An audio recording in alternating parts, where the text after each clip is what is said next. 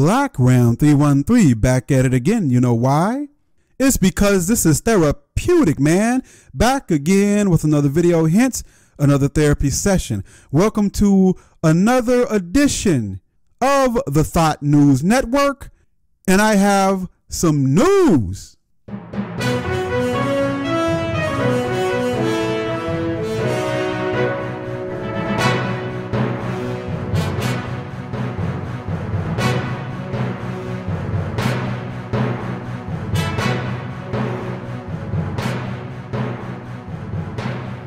So check this out. I haven't been on Tinder in a week or two, a couple of weeks, but I noticed when I go on there, there is a wide range and a lot of females between the ages of like maybe 20 and 24, even 25, who are looking for a sugar papa, trying to be sugar bae. And I noticed this phenomenon has occurred more and more, at least in my life, being an older guy, 40 plus. I think they see me as a big old red sucker. So I want to go and look for some articles to see how prevalent this phenomenon was and is, to see if this thing is something that is becoming more and more popular. And of course, to my amazement, but not really to my amazement, I found out that this is an ever increasing trend. So I have a couple of articles to read about such. So here we go. Now this article is from news.com.au, and I quote, an 18-year-old with 7 sugar papas says she loves to dress up for them in exchange for cash and luxury gifts. College student Valentina has a far more glamorous lifestyle than your average 18-year-old. She was featured in a new BBC show called Secrets of Sugar Baby Dating. She says she gets thousands of dollars a month from her 7 sugar papas, some of whom are aged over 40. She claims that an average sugar babe can get about $5,500 a month from one man.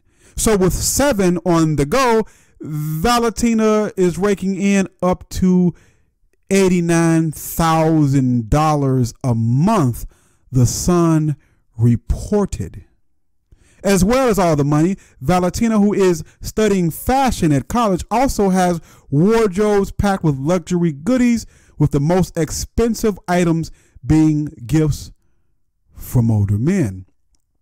Some items, such as designer dresses, she wears out for dinner dates, and cocktails costing over $1,000. Valentina states in quote, "When I see something I like, I will gesture to him. I will touch him on the shoulder, make eye contact. Everything you do that's considered flirting," she said. "I will make him associate shopping with intimate things because men are intimate creatures," she explains. While some of the men may be more than twice her age, the 18-year-old said she prefers older men. Quote, "I can never level with boys my age because their motives are different to mine," she said. "They would rather sit home and play FIFA. I guess that's a video game, right? Her favorite sugar papa is 47, and she hopes to marry him when he retires, the show reveals, despite seeing him only 3 or 4 times a month. She is aware that men like the fact that she is young. Quote, "They don't want a woman who is going to come to them grumbling with problems with the stresses of her life," she says. "They want a girl who injects youthfulness back into their lives." Aside from her 7 current sugar dads, she dates men on a pay-per-meet basis for dinner and cocktails, after which she calls it a night. Quote, "I ask for a sum of money for the date," she says. "It cost all the effort I've put into getting glammed up for him." Valentina met most of her sugar papas online. The BBC shows and goes on to explore how the website entices cash-strapped students by claiming they could earn an average monthly allowance of $5,000 or more a month.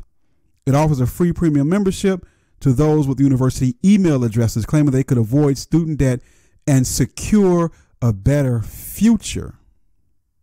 One student tells the show's presenter, Tiffany Sweeney, that it's tempting to join. She said she believes sugar dating has become more popular with students, partly due to social media, ding, ding, ding, ding, ding, ding, ding, showing them glamorous lifestyles that others have, close quote, from the article posted in news.com.au titled "An 18-year-old with 7 sugar papas says she loves to dress for them in exchange for cash and gifts." Interesting. I have one more article before I get into a commentary. And this article is written in the New York Post. Title of the article is "City Teachers Flood Sugar Daddy's Site for Extra Income." Quote, "Hundreds of city teachers are boosting their incomes through lucrative liaisons with sugar papas, according to the dating website, which pairs attractive young people with the rich, typically older romantic partners. A total of 451 Big Apple teachers, mainly women, are engaged in extracurriculars with their sugar papas, according to the site. The majority hail from Brooklyn, where 206 of the sugar baby educators have sought connections. Another 83 call Manhattan home, while 74 live in the Bronx, 58 in the Queens, and 30 on Staten Island.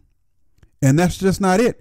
In the city that never sleeps, where teachers are taking on a second job of betting the wealthy.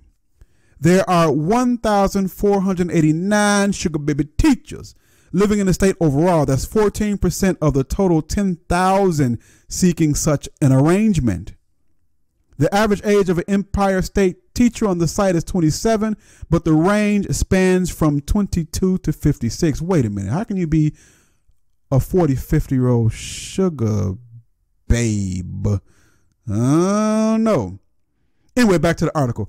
New York ranked number 2 behind California for total number of sugar baby teachers. Texas and Florida came in 3rd and 4th with 1,300 and 999 respectively, according to an Orlando weekly report. Goodness gracious.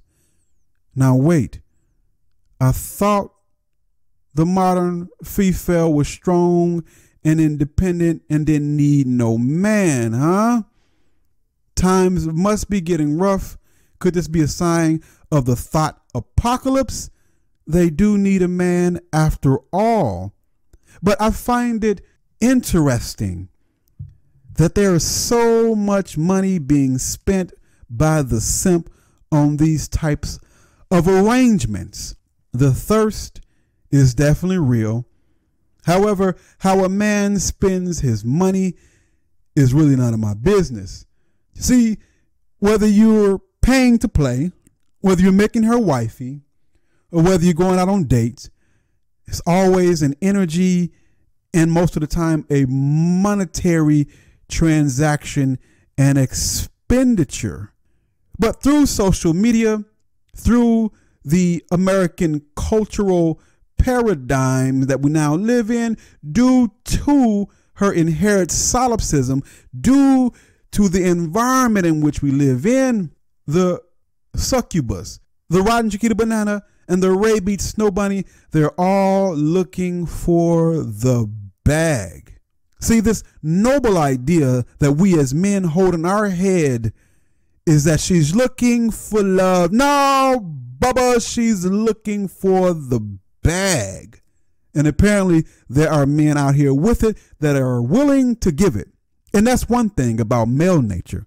See, the truth is, a lot of men don't care anything about money. It's just a means to an end, and that end is to serve, to please, to procure, acquire, and deal with the female. For many men, I would even say most men, That's their whole motivation in life. These are facts. This is life in the world that we now live. Black Ram just reporting some news and some findings. Like the video, subscribe to the channel, hit the notification button so that you won't miss a Black Ram 313 video. In the description box are links to the PayPal, to the Patreon, the second channel, and to my email address. Do with those links as you will. And until next time, my brethren, stay well. This is Black Ram 313, and I'm out.